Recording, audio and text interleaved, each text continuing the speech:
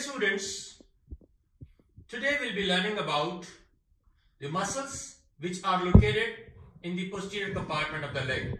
But before going in these, I like to show you on this model, you are looking at on the top the gluteal group of muscles. Then you are looking at the hamstring compartment. Partially you are visualizing the adductors. Then when we go down, you are looking at a very important area, we call it popliteal fossa. And then if you look down, this is where you can see the whole group of muscles which are denoted to the posterior compartment of the leg. They are located, and they are located in layers. And then you can see down, they are going to be attached to their distal parts of the foot. Okay, now let's focus about the muscles who are located in the posterior leg. And these muscles, these are a group of muscles, and they are organized in layers. And for our understanding, we have divided them into superficial and deep layers. In some books, it's been mentioned superficial, intermediate, and deep layer. None of them is visible when you're really exploring in a real human leg. They are just for theoretical understanding. So now let's take the superficial group of muscles and a deep group of muscles.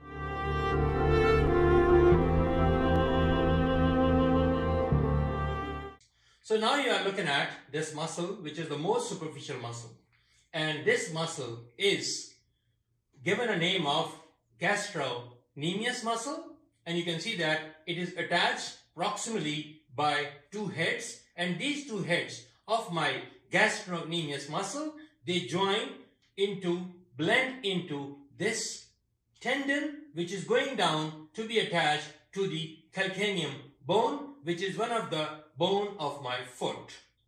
And you can see, you can feel your own gastrocnemius within your own legs, and the most superficial muscle which you just touch under the skin, that is gastrocnemius muscle. Now to see inside, there are two more muscles. One is soleus and the another one is plantaris.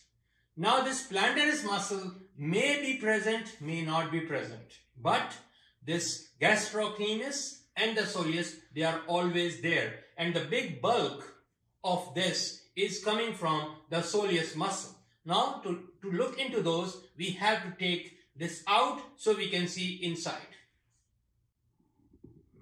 Okay, now we have removed the one head of gastrocnemius muscle to show you this tiny muscle, which is my plantaris.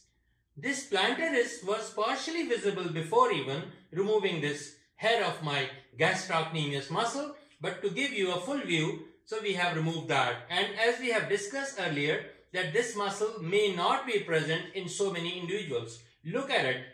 After traversing a short journey, this muscle turns out into a tendon, and this tendon, it goes and blends with my tendocalcaneus. Sometimes, some authors write it goes separately. After talking about this plantaris muscle, now there's a big muscle, and this big muscle is my soleus muscle. And this soleus muscle is number 3. First was gastrocnemius, second was plantaris, and third one is soleus muscle. Together, these muscles contribute in making the peripheral heart of my leg. Now, look at it.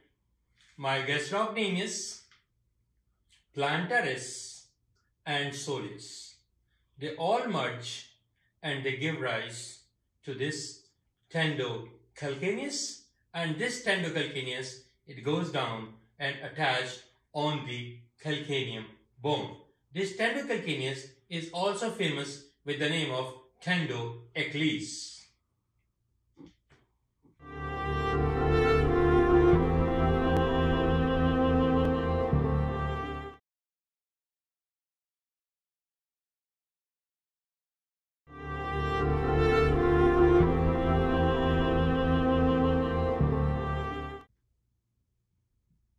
So we have done the superficial layer muscles. Now we'll be talking about the deep layer group of muscles. On top, you're looking at a very important muscle, and that is my popliteus muscle. This popliteus muscle, one of the very famous job which is being performed by this muscle is it helps in unlocking the knee joint, because my knee joint cannot flex if this popliteus cannot come in play. The major contribution is coming from this popliteus muscle. Coming down, we can see that most medially located is this muscle belly, and that is my flexor digitorum longus, and then on the other side is my flexor hallucis longus, and in between we have tibialis posterior muscle. Now, as the name suggests, flexor digitorum longus is going to my digits, and the flexor hallucis longus is going to my big toe or the first digit. And tibialis posterior, it goes all the way down to be attached at various locations. All the muscles who are located in the posterior leg, they are primarily helping us in bringing plantar flexion at the ankle joint and inversion at the subtalar joint complex. These muscles are controlled by tibial nerve, and tibial nerve is one of the main branch which is coming from my sciatic nerve.